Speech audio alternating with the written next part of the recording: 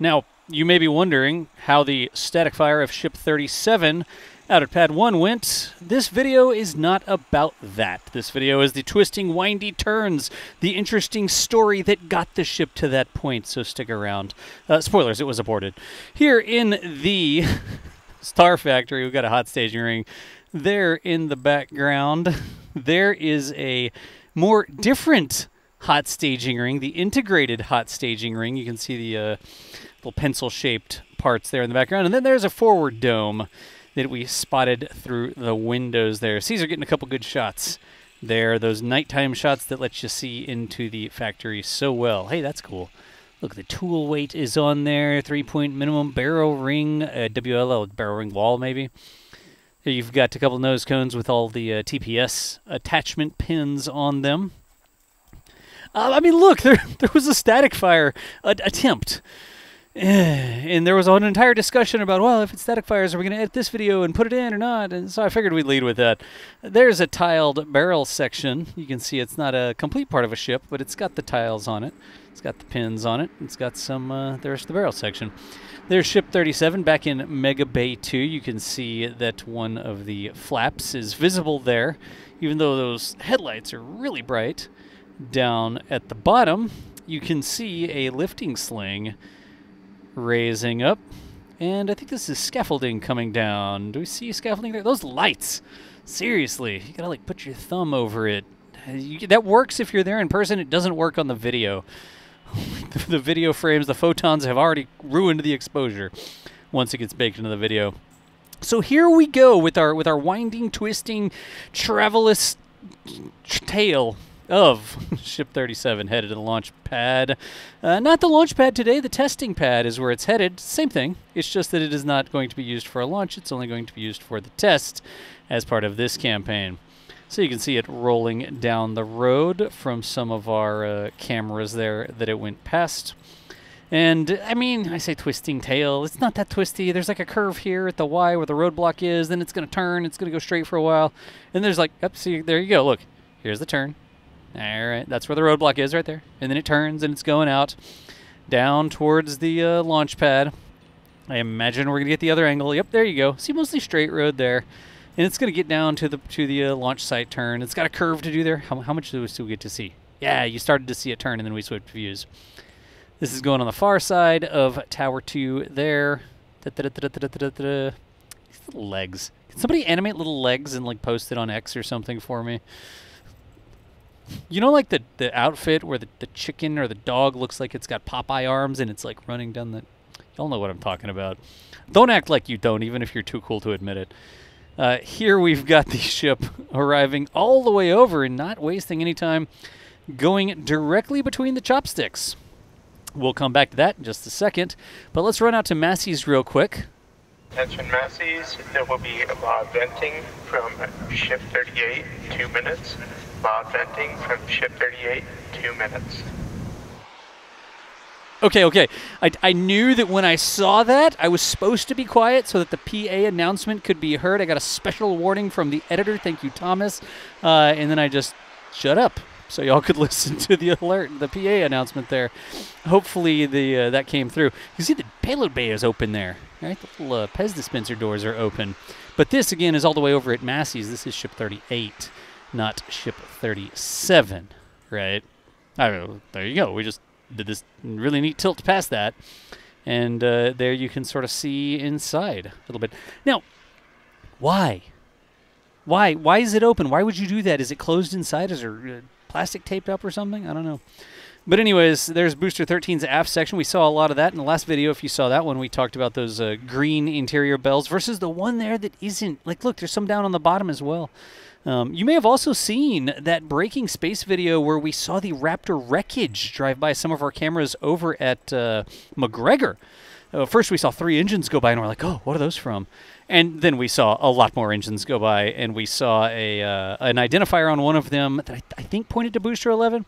Make sure you check out the Breaking Space video over on the other channel. And I don't know if we'll have a follow-up on that or what the plan with that is, but in any event, a little bit of welding happening there, too. We see a lot of welding. I don't need to describe every welding, right? So here we go. This is Ship 37. We're back at Pad 1. chopsticks doing something very strange. This normally, like I promise, this never happens. This isn't normal. It's supposed to be a booster there. It's so weird for there not to be a booster. And the Starship to get lifted up and then put down. It's not supposed to fit, right? A couple gratuitous engine shots. Hey, also notice the stiffeners. Do you see the rings around the RVACs, the big engine bells on the outside with the white stiffeners that help hold them during sea level, like when they're in atmosphere? Going to do some stuff. Those are there intentionally for testing like this, right? But great shot there by Jack catching those engine bells. Hey, there's a drone there in the background too. It's like, oh my gosh, I got to get out of the way. That was a very frenetic movement for that drone to make. I think it was behind it. I don't think it was going to get smashed by the ship. Notice the aft moving slightly to the right. Oh yeah, look at that. They're doing like little announcements. Or little adjustments. That's not an announcement. That's an adjustment. And look at the chopsticks. Get that lined up. Like it really is a cool system. The drone is looking around there as well, bobbing like a camera cork in the river of launch. I don't know, whatever. Then we see Ship 37 over there on Pad 1. By the way, Jack took some amazing stills of that sort of framing. We got him over in the shop. We'll link him in the video or something like that down below. But Jack really did a fantastic job, like a pure art shot with beautiful framing of the really weird ship being mounted directly to the OLM with its little star stool, ship adapter, whatever. Some crews working on it here. Hey, more framing like this. Like this is just, it's just a cool shot. It's crazy how the QD is nowhere near the ship, and they have, you can't see it here, but they have a little scorpion stinger attached to the bottom of the ship. Well south of the TFR here, Jack getting a fantastic drone shot. I love the waves in the shot there. It just gives it like life. Like this is a place, right? It's not just a, I don't know, what's the right way to say that? Like it's, the waves give it like activity, right? I don't know. Natural activity, motion, right? Anyways, there's Pad 2 and Starhopper over there as well. Gonna zoom in on Starhopper just a bit. That pink crane, we've seen that pink crane been running around as well over there. And we're going to run back out to Masseys again. You can see the date changed. We get that a lot. Like, oh, why don't you put the date on every single thing? Well, when the date changes, like mostly these are chronological. And when we go to the next day, we put a little tag that says what the next day is. We don't put it on everything because then every shot would have a date on it. It never really made sense to me. But here, back at Masseys, Ship 38 waiting cryo again. That door is still open, and I'm so surprised by that because isn't stuff going to get in? Like, I tell you what, if I have a box, like a comms box or a battery box out there, and I leave it open for one day, it gets filled with junk. Bugs and sand and just bleh, because it's so humid and windy down there. But, oh, whoa, engines have been removed. Look at that. There are actually quite a few engines that are missing from the top of the massive steampunk cog wheel gear thing. It looks like that should be on like an airship or something, right? Take all the engines out and put that on the side of an airship. Caesar's going to run over back to Pad 1 and get this approaching sunset shot. Not quite sunset yet, but we have the silhouette shot, maybe is what we call that. And there is the Starship directly on the orbital launch mount. Person for scale down there, lower right. Yeah, if y'all watch Flame Trench, you know that this goes in the square hole, right? You'll know the meme with the designer, and it's like person keeps putting the wrong things in the hole. I want that for this. I want the designer like happy, and there's a booster, and it's like, right, the booster goes in the round hole.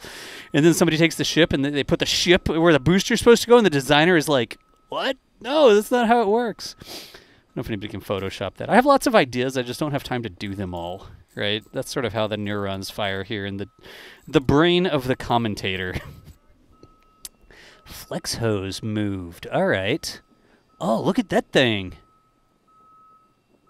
I mean, judging by the size of the flange, I think that's insulated largely, right? Or maybe it's a lot of... I mean, there's a lot of hoses going into that single sort of setup, and then how they come out...